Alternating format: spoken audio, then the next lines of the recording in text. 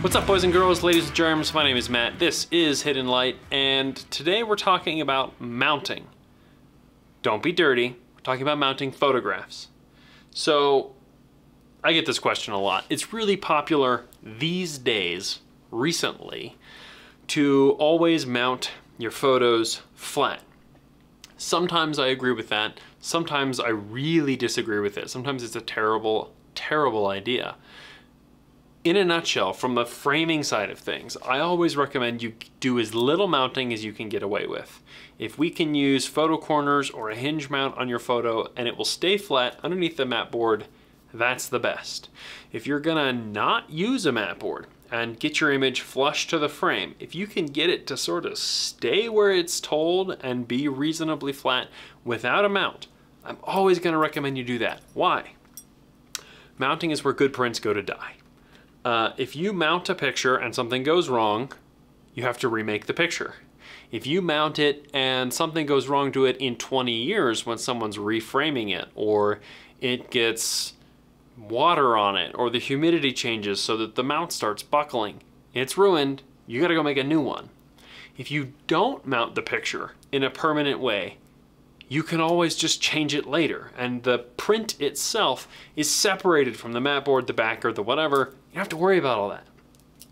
Some prints are easier to do this on than others. So we're gonna start with inkjets. Inkjets, you can kind of go either way. They do have a tendency to misbehave above a certain size. I would say like 20 by 24 is the biggest I would take, just a standard 260 GSM or higher, so 260, 310, 350, whatever. A reasonable weight paper. Any bigger than that and you're gonna start to see more and more ripples in the paper. Let's see if I brought one. I did. So we're gonna move these.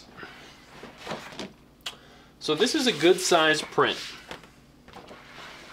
And from the lights, you'll be able to see that there's kind of a lot of ripple in this print, right? There's a lot going on. It obviously doesn't want to stay flat at all.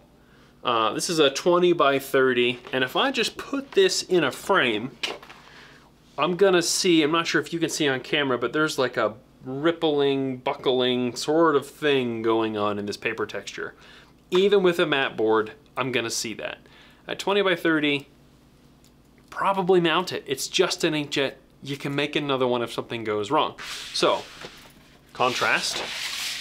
Here is a similar inkjet, the exact same size, and once it's been mounted, it's flat. Don't gotta worry about it. Stick this sucker right in a frame, which actually is what I'm going to do. This whole series is gonna just go flush inside of a frame. I'm not even gonna worry about it. Just putting them on the wall that way. When I'm doing inkjets, that's kind of how it goes sometimes. If something goes wrong during mounting, or if in a couple of years it unmounts itself, you know, all adhesives fail. So assume that if you're mounting something, at some point it will unmount. I could just make another one. These things are cheap to make. Not a big deal. You know, even if you're paying full price from Bayphoto or whoever else from me, you know, one of these is like 100 and something bucks. Don't worry about it, right? Silver gelatin, next step, is the opposite in some ways. This is a fiber base silver gelatin sheet of 11 by 14 paper, image by David Brookover. Check him out, Brookover Gallery, linked below. This isn't close to flat.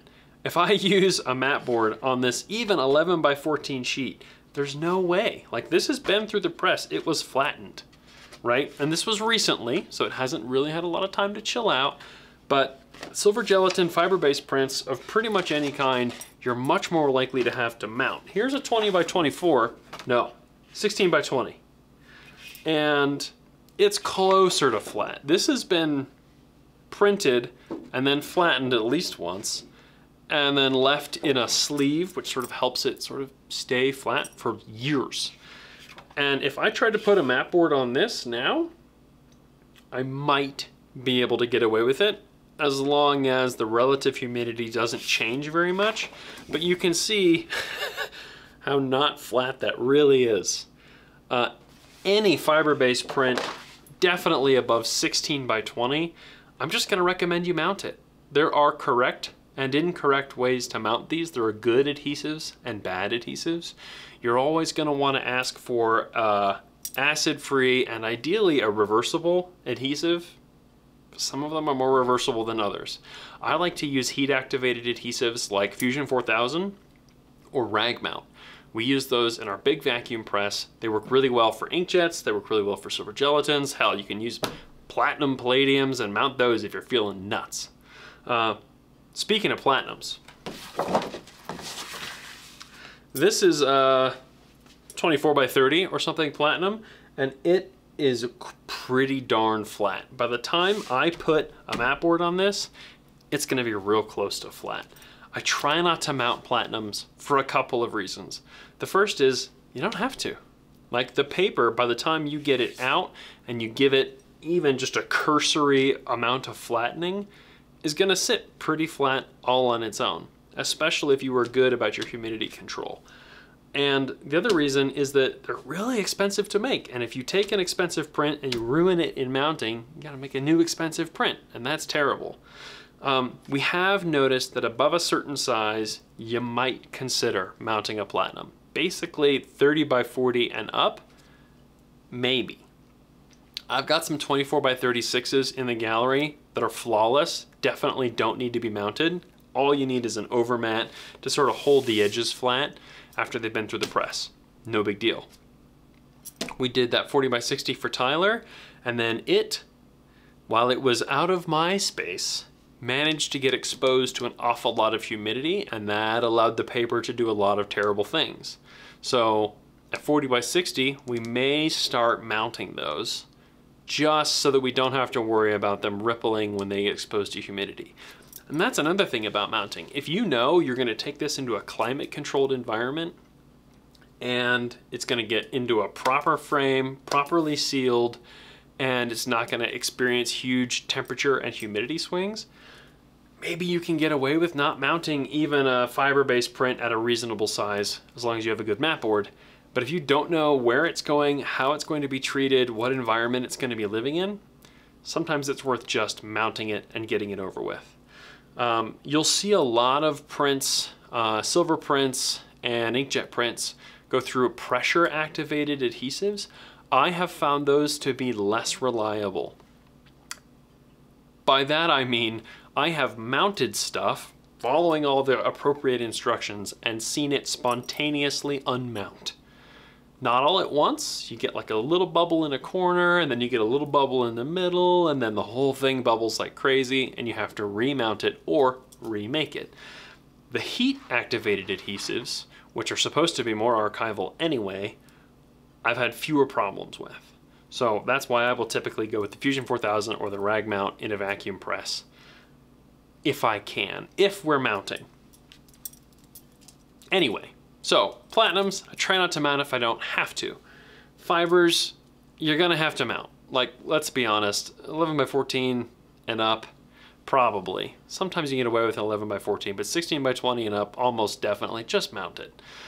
We will do the mounting because a lot of framers won't mount prints that they can't easily replace. Like, they can't just make you a new inkjet. Because when you've spent hours working on a silver gelatin in the darkroom like this, it's really hard for someone else to then remake it for you. So if we make the print, we're happy to mount it. You just let us know if you want it on 4-ply or 8-ply. We'll get the mount done for you. And inkjets is basically dependent on size, whether the paper's going to behave or not. If you have questions about mounting, which is a misdemeanor in the state of Arkansas, let us know in the comments down below. Till then, see you in the next one.